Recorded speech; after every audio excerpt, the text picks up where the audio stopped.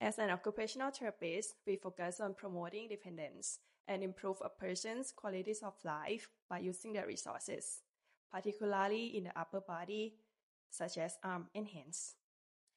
But here we take one step further. We're not using only traditional occupational therapy, but we also use innovative methods to help patients restore their lost functions as well. Most of the patients who come here experience symptoms such as loss of the movement, especially in the arms and hands, difficulty with balance, and difficulty with daily activities.